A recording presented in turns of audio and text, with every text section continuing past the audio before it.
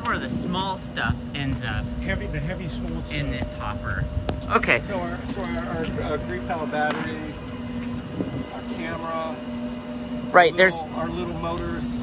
There's a potential it would end up in this blue hopper here. Yeah. And then, you know, and But would you be whatever's able to left in the recognize shell. it, In the most likely it wouldn't survive the grid pump.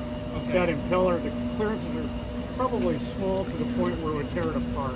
And what's the final destination of this material? This goes to a landfill. Okay. We pile it in back, which I'll show you a little later. And then the guy comes every week to pick it up. Okay, And, awesome. We have a backhoe that loads his truck. Are you the only one here? We have 2 people. Okay. By law, State Water Resources Board said there's just 2 people. Okay. So I'm the supervising operator, and then I have an operator. Okay. So, yeah, Yeah. there's two are here right now. Thank you.